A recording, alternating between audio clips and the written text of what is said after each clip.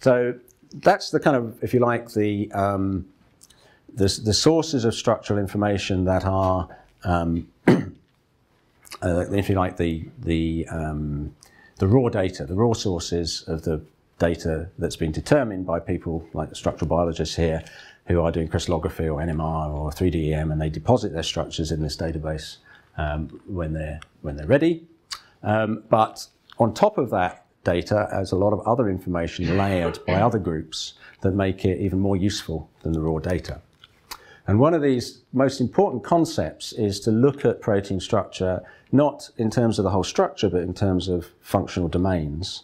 Because in protein structures, and this is just one example, this is a paper published in Nature, or, almost 15, 16 years ago, for the Sybil amino terminal domain. And this is a kind of representation you often see in papers when you don't know much about the structure. You'll see something like this that shows, a bunch of regions identified probably by sequence comparison to other regions that are similar and labeled in some way. There might have been some functional, somebody might have made parts of this protein and shown that it does something. You get something like this as a gene, and you get these different features. The three-dimensional structure of this protein, when it was determined, has in fact three domains for this first part, the N-terminal domain. This is a domain, it's a 4 helical bundle. There's another domain here, which is called an EF hand domain. It binds calcium, this is a calcium ion. And then it has a thing called an SH2 domain, which binds phosphorylated tyrosine in a cleft here. So these 3 domains exist in the same protein, but each individually have different functions. So when you're looking at protein sequences, it's often helpful to think about the parts of the sequence, not in terms of the whole protein, but in terms of domains. And there are a number of resources to help you to do that. And so that will help you look at protein sequences in terms of the domains and what the domains do. And the best place to start with these, at least if you know something about structure, is to look at the resources that classify protein 3-dimensional structures as domains. And there are 2, I'm just going to introduce these so you're aware. There are, as I say, they can be, you can group proteins into, according to their similarity at different parts of the structural hierarchy, and it helps you to work your way around protein structures. So what do I say here? So there are 2 major structure classification databases that have been developed and that are freely available for you to use on the internet. The first one, and the oldest one, is called SCOP, which stands for Structural Classification of Proteins. It was developed at the MRC lab in Cambridge back in the early mid-90s. They both actually were developed around 94, 95. There's an updated version. SCOP is still under development at Cambridge, but there's a kind of spin-off called SCOPE, or SCOP-E, which is based at Berkeley in the US, and these 2 collaborate on this. This one is more up-to-date. It's kept up to date weekly, whereas this one is updated infrequently now. The other one is CATH, which is run out of University College London, and that stands for Class Architecture, Topology, Homology. And I'll show you some examples of both. Both of these databases have similar hierarchical representations of protein structure, and I'll take you through both hierarchies in a moment. But they have slightly different philosophies, and so it's actually quite useful to look at both if you're interested in protein structures. So they're kind of complementary in some ways. The best way to learn about them is not to listen to me, it's to, well, listen to me now, obviously. Please. You are? Okay. But, offline, when you want to learn more about this, is go and play with them, because that's where you learn. So let's talk about SCOP. So SCOP is a classification of three-dimensional structural domains. A domain in this SCOP is defined as an independent folding unit. So it's basically a bit of protein that will fold up into a 3-dimensional structure stably on its own. And so what they say in SCOP is you will only define a domain if I've seen that domain experimentally on its own somewhere. In CATH, they don't make that requirement. So essentially, they just look for domains that are globular units. They are something that looks like a domain in a protein structure, and it's not necessarily ever been seen independently. So there's slightly different philosophy. SCOP has a hierarchy, class, fold, superfamily, family, and I'll illustrate that just with some screenshots from SCOP-E. So if you go to SCOP-E, you come to this as their homepage, which is not, it's just a bit of text. You have this thing, you have classes at the top. So they classify protein domains into all alpha proteins, all beta proteins, alpha and beta proteins, which are alpha plus beta, multi-domain. They have 11 different classes. So that's the very top of a hierarchy. And what you can do, the idea there at the top of the hierarchy is that they are, they share same overall secondary structure composition. So they're all helical, they're all beta, they're alpha beta in a particular way and so on. This gives you some idea of the numbers. This is the growth over time of the database. So you can see how many entries there are. You can't actually because there's no axis here, but never mind. So if we move on, we can go down a level. So I'm down now looking at alpha and beta. That's alpha slash beta. Alpha slash beta means that the alpha and beta sections generally alternate along the sequence. Alpha plus beta means typically you have a protein that is a kind of an alpha bit and a beta bit that fold together. So if we look, we can go look at folds. So folds, classes divided into folds. Protein of the same SCOP folds share similar arrangements of secondary structure. So they have basic topological similarity. So if we drill down, say the first one here, tin barrels, you get to superfamily. This is when it gets interesting because at the fold level you get a wide variety of functional, you get convergent evolution on a particular fold. It doesn't necessarily mean the proteins have any kind of functional relationship. Proteins in the same superfamily, they have the same folds and they're likely to have a common evolutionary ancestor. Again, it doesn't mean they're functionally as similar, but there's a higher probability that they are. So it's kind of a bit more interesting when you're interested in protein function. So protein superfamilies. So we can drill down and you've got all these different superfamilies. They go off the path. I forget how many there are on this one, but there's a lot of them within the tin barrel fold class. Oops, gone too far, I think. Where are we? Where have we got to? Superfamilies are divided up. Come in. So when you look, so that's right. Okay, superfamilies, we go to families. So superfamilies are divided into families. So when you look at families, it means that the SCOP family, their definition is that they share around at least 30% sequence identity. So these are proteins that are very similar in sequence. They have a common evolutionary ancestor and the same fold. And if you go down below the family level, you get to the domains that make up the family. And the domains are part of individual protein data bank structures.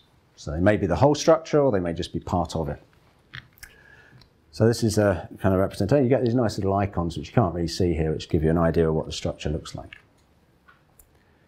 And then you can go down to a particular domain and look at the entries, and that gives you more information. And this is saying, well, this is coming from this particular PDB file, and here is the domain in context with the rest of the structure. You can see the domain here is only part of the structure that's deposited in that entry.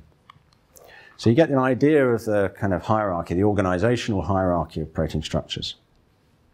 So this is an old summary of SCOP, it goes from 2009, but it gives you an idea of how this works. You've got, in that case, about 96,500 domains in 11 classes, just over 1,000 folds, almost 1,700 superfamilies, about 3,000 families. So it gives you an idea. It helps to organize this large group into a smaller, more manageable hierarchy. So Cath has a very similar kind of idea to this. It has this extra idea of architecture between class and topology, but it has a much nicer looking interface. You get the idea that interface is a bit 1990s, the previous one, right? It's extremely functional. Don't knock the 90s. A lot of good stuff happened in the 90s, you know. But the internet kind of started, which was a kind of good thing, which we all benefit from now. But at least the World Wide Web started, not the internet. Cath has a much nicer looking interface. It's been, a lot of the technology now, it's using contemporary technology for delivering this information, this complex information to you, and so is more beautiful to look at, and it has some features in it that are not in SCOP, and I'll tell you about one of them. So this is what Cath looks like. That's a much nicer look, isn't it? Yeah. It'll work on your phone as well, which is great, okay? Don't try it now. It's done with Twitter Bootstrap, which is technology that's really cool at the minute. We use it on our own sites as well. So you can browse, you can search, download. I'm not going to give you a full tour of this. But again, if we go down the Cath hierarchy, this is looking at again, you have your different classes at the top, mainly alpha, mainly beta, alpha, beta. I'm just expanding out the alpha, betas. Gives you some nice summary statistics on each of these, the number of folds and superfamilies. You can drill down, and now down to Tim Barrel, which is what we were looking at before. Again, we've now got down to the, what are we now, superfamily, family level. So I'll get lost in hierarchies. Where are we? Doesn't really matter. Superfamily. And then you can go down and look at this, and it gives you some nice summary. If you're doing this interactively, these are interactive plots that work nicely with you. You get a nice summary. Now this is the kind of one of the unique features of Cath is it has this idea of functional families. So what they've done in the Cath project is they've really drilled down. They say, well, which proteins look similar and have the same function? So they might not be identical proteins, but they have similar function. And they define function, at least for enzymes, in terms of enzyme commission numbers. And so you can really get a detailed picture of the functional, what the function is of individual domains. And if you're doing sequence comparison, you find your protein is similar to one of these domains, and you've got this detailed functional information, it gives you more confidence that perhaps your domain is doing this function, not that. So again, I'm not going to take you through a full description of Cath, but to give you awareness that this exists and is a fantastic resource for understanding protein structure and function. Gene3D is an extension to Cath that takes the domains of known structure and then compares them all at the functional family level to entire genomes. So you pull in sequences that aren't of known structure and are aligned against the ones of known structure, and so it gives you a way to transfer information potentially from those sequences to the structures, and you can pull those alignments down and look at them, or look at them on the website here, their website. So, right, comparison of SCOP and Cath. I've kind of told you some of this as we go along, but just they're both useful, so consult them both. SCOP's largely, I didn't say this before, it's largely manually curated. It's essentially a brain dump of this guy called Alexei Murtsin. He's this Russian scientist who's worked in Cambridge now for 30 years, but he essentially has the entire protein structure universe in his head. He's an amazing character, and he will look at, if you show him, if one of you structural biologists solves a brand new protein structure, you can search databases and see if there's other protein structures like it, but you give it to Murtsin and he will tell you not only what it's like or not like, he will give you a functional classification, its evolution. He will say, that beta strand, that third beta strand's got a kink in it. Now I've seen that kink in another member of that family, and that kink has this functional consequences, which blah, blah, blah, blah, blah. It's all in his head. And I've watched him do that. I've sat with him while he's done this to something I was working on. It's amazing. He's the only person in the world who can do this. Unfortunately, his brain has been captured by SCOP, parts of it anyway, which is good. So we get the benefit of that. So it's manually, actually I should say, SCOP is behind Cath in terms of updates, and SCOP-E is done more automatically precisely because Alexei's getting a bit bored with doing this, and it takes time, Anyway. The domain's only defined, it's been seen as a standalone protein and thought to be function independent. It has this early 90s style interface. Cath, on the other hand, it's largely derived automatically. There's some manual intervention, but they have very sophisticated computational methods for defining the domains. In fact, they use one of the ones developed from my group. To help with that process, it's not the only one. And they follow some rules, and then they have some manual editing to sort out the edge cases that you can never do everything automatically with classification. In this case, the domain is thought of as an independent folding unit and does not have to be seen as a standalone protein. So the fact you have a domain in Cath doesn't mean necessarily that you will see that. There are any examples of that on its own in nature, but it looks like an independently folding unit. And as I say, it has much slicker interface, nice graphics, and excellent links to other resources. So if you want to, you can link out from Cath very easily to Ensemble and other resources. Okay, so I talked about structural classification. There are a couple of other things you should be aware of when you're looking at sequences, is that there's a resource called PFAM. Anyone heard of PFAM? You probably used it last week. Did you load a PFAM alignment last week? So PFAM, they call things domains which are based purely on sequence comparison. So if they find a region of a protein sequence that you can see in lots of other proteins, then you can define that as a quotes domain. It doesn't necessarily map exactly to a protein structure domain, but it may have some functional significance in its own right. And Interpro is a collection of databases a bit like PFAM. There's about 15 different databases that have been developed over the years of collections of sequence domains, and are gathered together in Interpro. And you can search these. Again, this is hosted at the European Bioinformatics Institute. You can search it.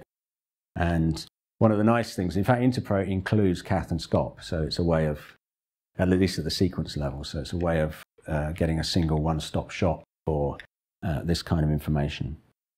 Okay, what else was I going to say? That's the end of that talk.